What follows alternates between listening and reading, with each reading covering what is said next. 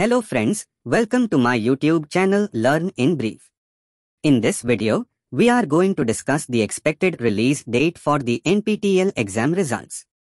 So, based on previous year data, let's consider the July to December 2021 session. The results for the 8-week courses were published from 11th October onward, and the exams took place on 26th September. For the 12-week courses, the exams were held on 23rd and 24th October, and the results were released from 8th November onward. Moving on to the July to December 2022 session, the result publishing date for the examinations that occurred on 25th September for 4 and 8-week courses is 14th October 2022.